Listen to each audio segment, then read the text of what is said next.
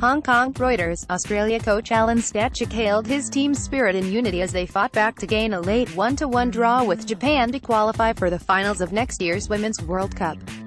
File photo, 2016 Rio Olympics, Women's Soccer, News Conference, Mineirao Stadium, Belo Horizonte, Brazil, the 8th of November 2016.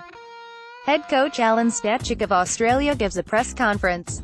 Reuters, Mariana Bazo, files reigning Asian Women's Player of the Year Sam Kerr scored with just 4 minutes remaining to earn the Matildas the point they need to advance to the finals in France alongside the Japanese as both nations progress to the semi-finals of the Women's Asian Cup.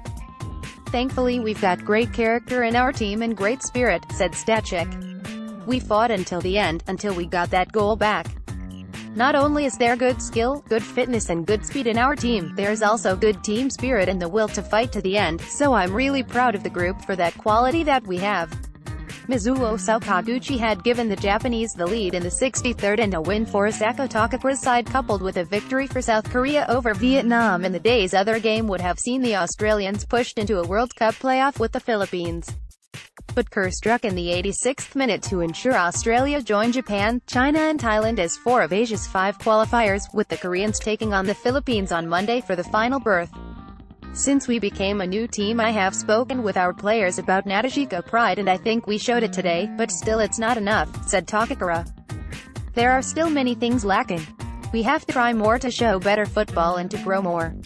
Reporting by Michael Church, editing by Sudipto Ganguly.